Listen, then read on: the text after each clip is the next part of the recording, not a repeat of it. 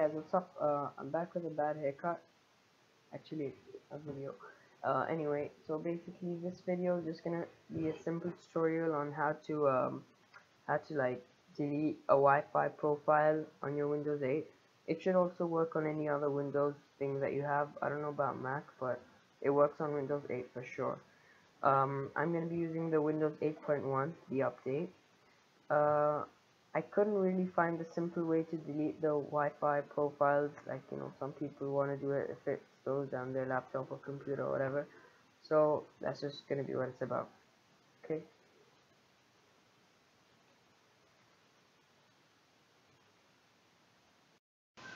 Hey guys, what's up? So basically, as I told you, I'm gonna show you how to delete your Wi-Fi profile. So basically, you have to know the name of your Wi-Fi profile. So for example, this is the name of our Wi-Fi profile. So basically, what you have to do is you have to go to your command prompt. Mine is here, but if you guys don't know how to search for it, just write CMD over here and it should come up here, command prompt. So yeah. It should open just one. Yeah, it opened just one.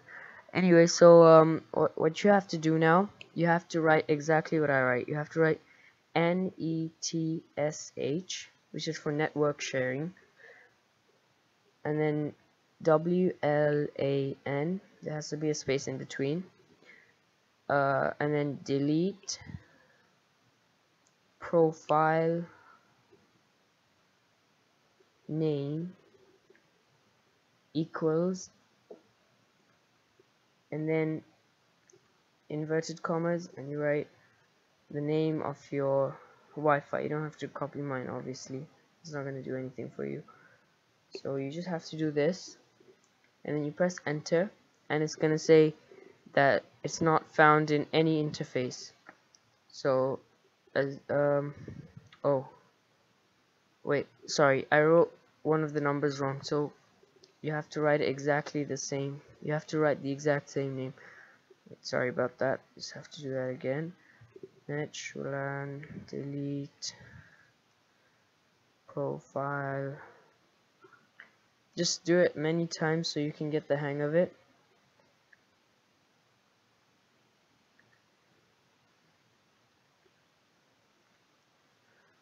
Eight, 2, 7. Alright. So there it is.